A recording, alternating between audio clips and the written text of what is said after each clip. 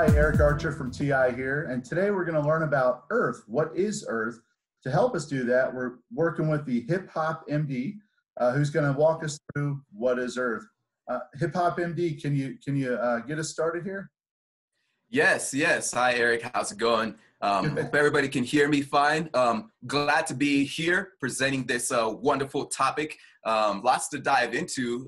What is Earth is definitely a big topic, but I think everybody will find some interest in getting a little more insight about this wonderful globe that we all live on. So I'll go ahead and take it from here. Unless you had anything else for me, Eric?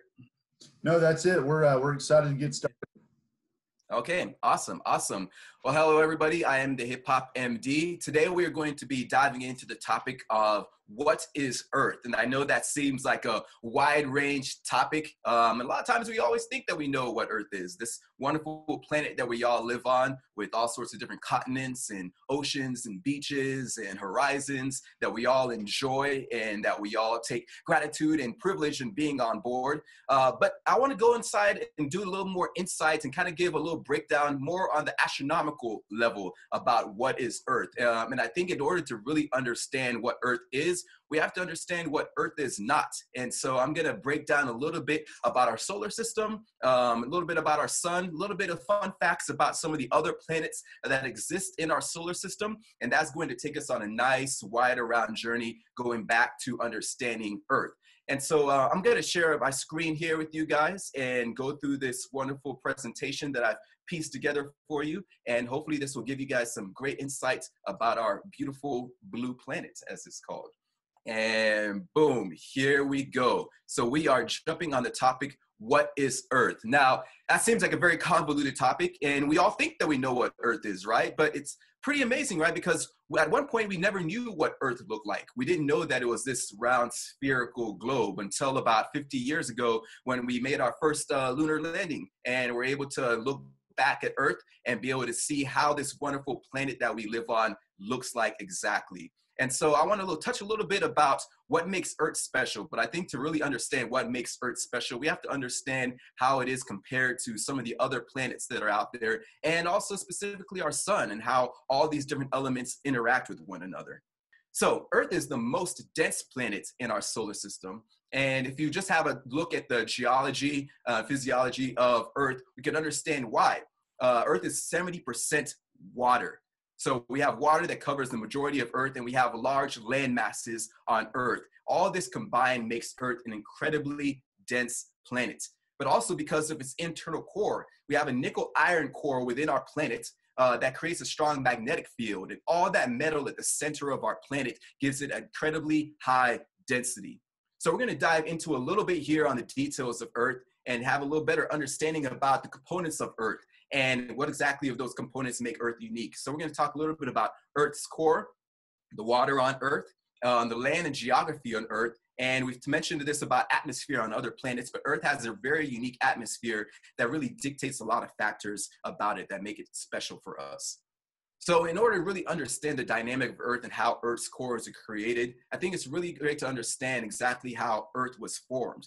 So there's a hypothesis that we go by that's called the nebular hypothesis. And this has been the most agreed upon hypothesis about the creation of our solar system. So at one point we had all sorts of gas and dust floating around our universe. And this is what created the formation of the stars and planets. This occurred when a rotating nebula went through a gravitational collapse. So all this dust and particles that were floating around violently within this space in the universe all completely collapsed within itself. And these pockets of dust and gas gathered to dense regions, and this increased pressure heated them up. And so once that intense heat created, that is what started our first formation within our solar system, which is our sun. All this material in the center formed into the sun and eventually formed into other our terrestrial planets and our gas giant planets around us. So I think it's really interesting to understand exactly how these planets come together, because this really gives us a better understanding about Earth's core specifically. So take a look at, if we actually take a sectional breakdown of Earth, we see some very, very unique elements that really make up Earth and the geology of Earth and how all these different elements interact with each other.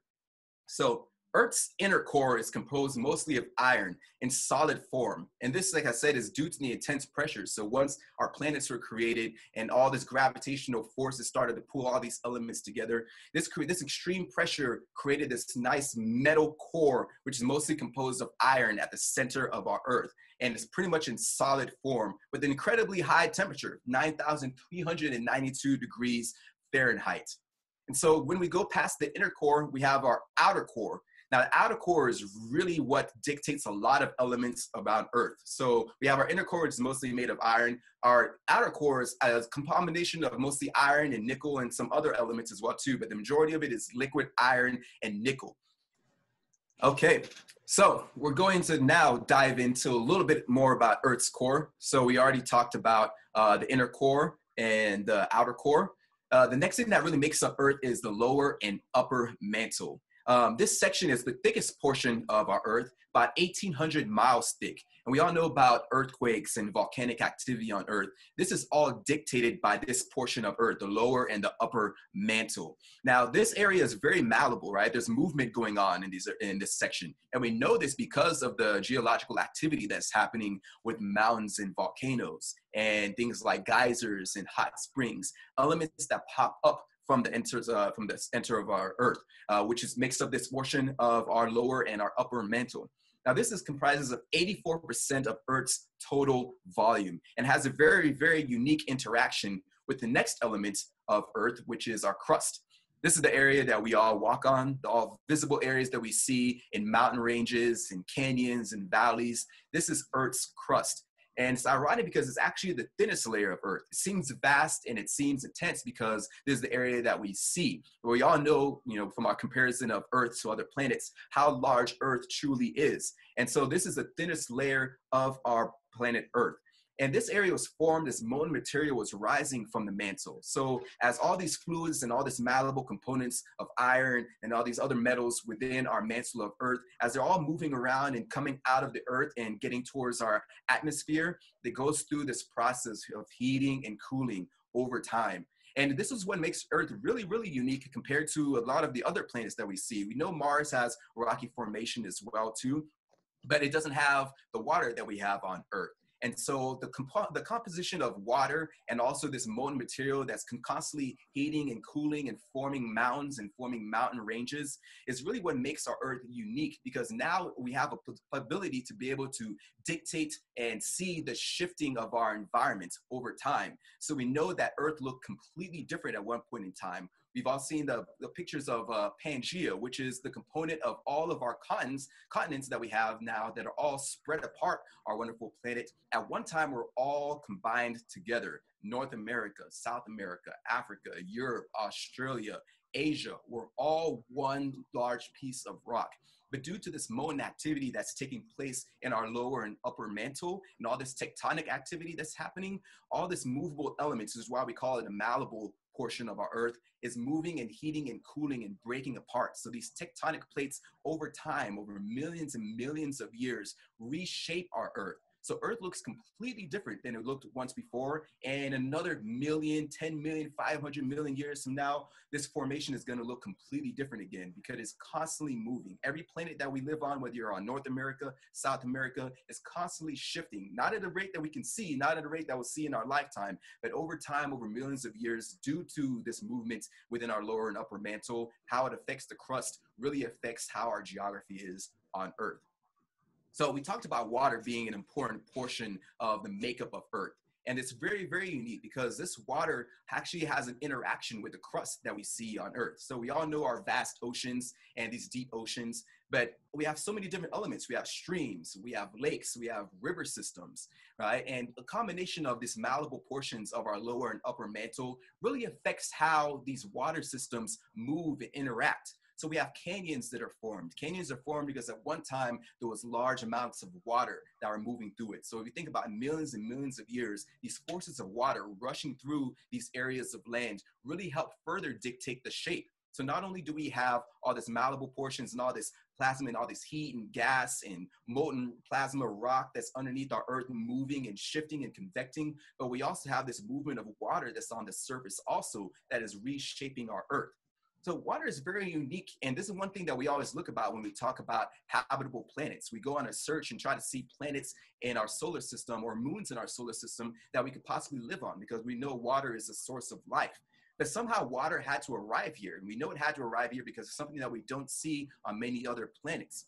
And one of the most important theories that we've seen is that possible comets or a large asteroid at one time may have made impact with Earth, which is what created our water systems, what created our oceans. The ice and the ice crystals and the water elements that were brought from that comet or from a possible other planet and impacted with Earth over time melted. And as it cooled, now that's created our vast oceans. And so that's how we believe the majority of our water arrived here on Earth. And water is so unique, as I said, it's the key element to everything that we need to be able to survive on life. We all need water to drink. Plants and animals need water in order to survive. So this is one of the most unique elements about Earth. And we're going to go a little bit later, deeper in when we talk more about our atmosphere and energy on Earth, how water has a true impact on our entire planet.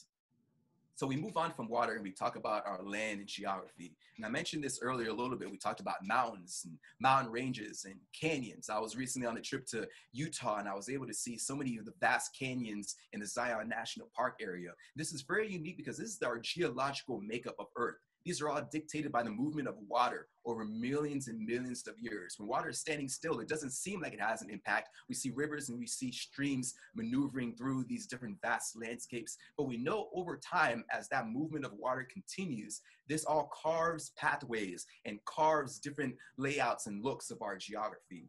So we have the geographical study of our planet, which is understanding the human and land interaction. So when we talk about geography, that's really the interactions within everything, because as humans, we interact with our planets. And so you have to know a combination about how our planet was formed, how our planet is shaped, and the different environments that exist in our planets, whether it be deserts, whether it be rainforests, whether it be ocean shores or rivers or marshes. All these unique elements really dictate how our geographical makeup of our Earth is. And so we have geographers that really analyze the human interactions within these elements within ourselves and how we survive on this rocky planet.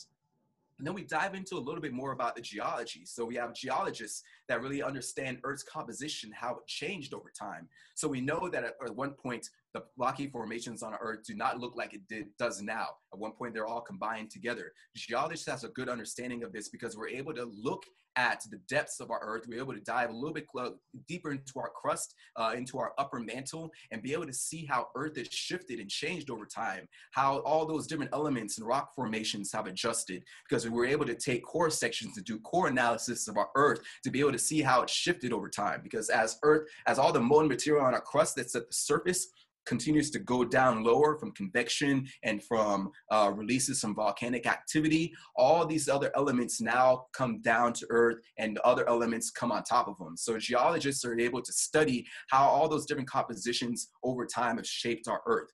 So we've been able to know how old our Earth is. We've tracked it at 4.6 billion years old. So you think about all that time, how much time has dictated the changes on Earth. We know the history of our Earth because we're able to look at rock analysis and plate tectonics in our Earth, which involves the formation of our Earth's landscapes. So by analyzing all those elements, we're able to have a good understanding exactly about how Earth was made up and all the elements that do make up Earth, from all our vast landscapes, from deserts and water systems to mountains and canyons.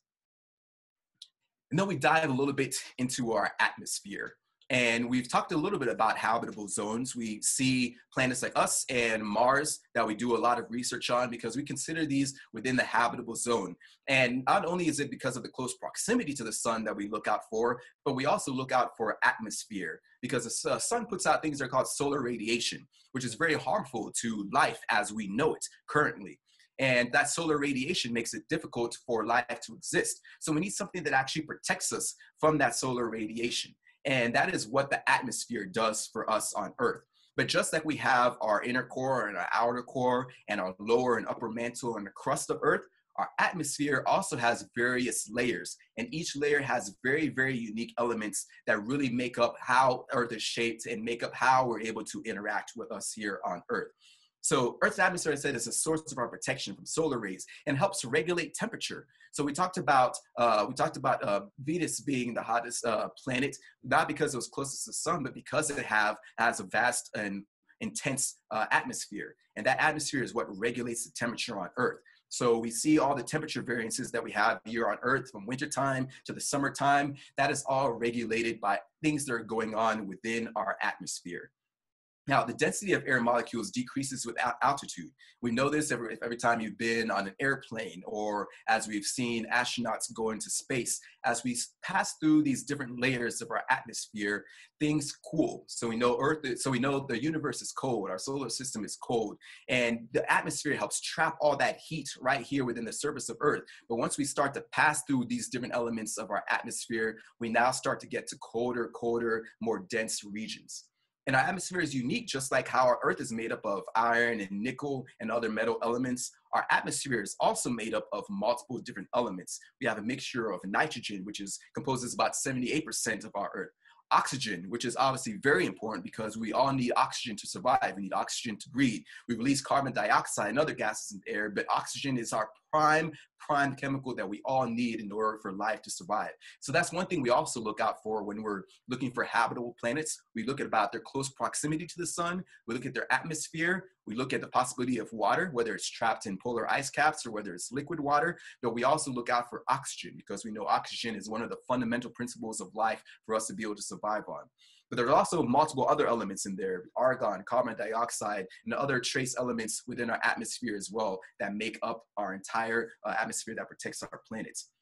So we're going to go into a little bit more about this as we go into further topics, but this kind of gives us a breakdown, a great analysis about our Earth, the breakdown of our Earth, the geography, how all these different components really make up Earth. And so that's the end of our slideshow here, but this really sets us up to have a better understanding exactly of how Earth is made up and how does this makeup of Earth and the geological makeup and the atmospherical makeup and our correlation with other planets, all these things dictate and compromise what Earth is. And so once we have a fundamental understanding about our inner core, our outer core, our different layers, and how our atmosphere and the environment around us in our universe affects us, this gives us a better understanding of Earth, which leads us into our next topic we'll talk about later, which is exactly how Earth works. So I hope this was helpful in giving you a little better understanding, a breakdown about the dynamics that make up this wonderful blue planet that we're on. And I'm very interested to see where this takes us next, Eric. Maynard, that was great. Thank you so much, Hip Hop M.D., on going over the elements of Earth. I really liked how you went through the different layers of what the planet's made of, the water, the atmosphere, the whole 9 yards. So, it's the perfect for supporting life, obviously, and and then I know on some of those other planets that would not be possible, at least as life exists today. So great job, and thank you so much. Yes, thank you. That was fun.